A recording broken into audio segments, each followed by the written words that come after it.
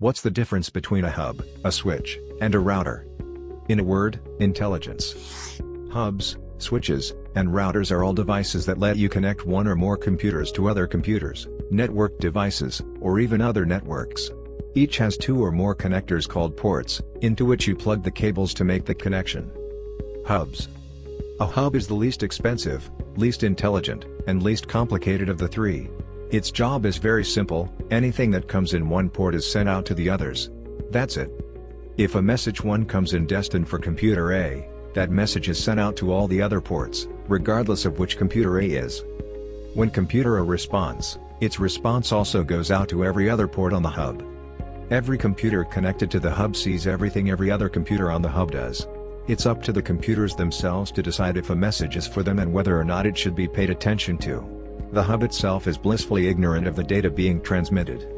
For many years, hubs were quick and easy ways to connect computers in small networks. In recent years, hubs aren't as common, and switches have come into greater use. Switches. A switch does what a hub does, but more efficiently. By paying attention to the traffic that comes across it, it learns which computers are connected to which port.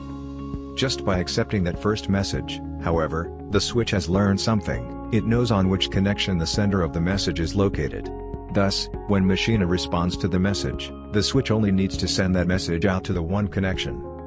By processing the response, the switch has learned something else. It now knows on which connection machine A is located. That means subsequent messages destined for machine A need only be sent to that one port.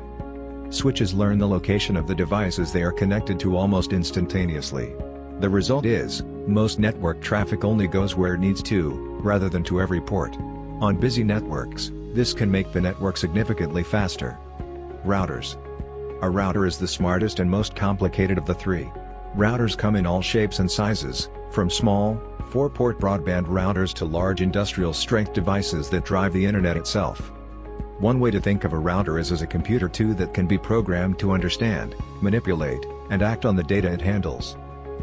A router operates as a switch for basic routing. It learns the location of the computers sending traffic, and routes information only to the necessary connections. Consumer-grade routers perform, at minimum, two additional and important tasks: DHCP and NAT.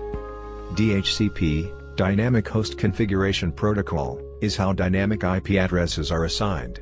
When it first connects to the network, a device asks for an IP address to be assigned to it, and a DHCP server responds with an IP address assignment. A router connected to your ISP-provided internet connection will ask your ISP server for an IP address. This will be your IP address on the internet. Your local computers, on the other hand, will ask the router for an IP address, and these addresses are local to your network. NAT, Network Address Translation, is the way the router translates the IP addresses of packets that cross the internet/local network boundary. All routers include some kind of user interface for configuring how the router treats traffic. Really large routers include the equivalent of a full-blown programming language to describe how they should operate, as well as the ability to communicate with other routers to describe or determine the best way to get network traffic from point A to point B.